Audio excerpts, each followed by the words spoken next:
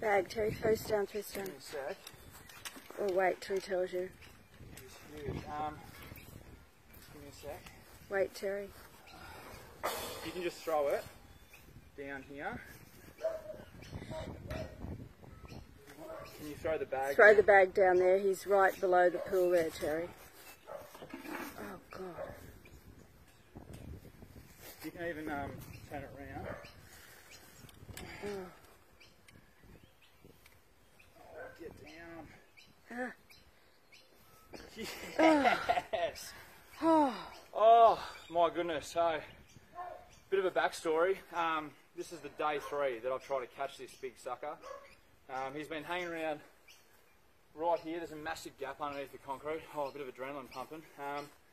And every time I've come, he's literally just ducked straight back in. And I just arrived for the 3rd day in a row. I've spent probably 3 hours here over the last... The guys have got to know me pretty well, you could say.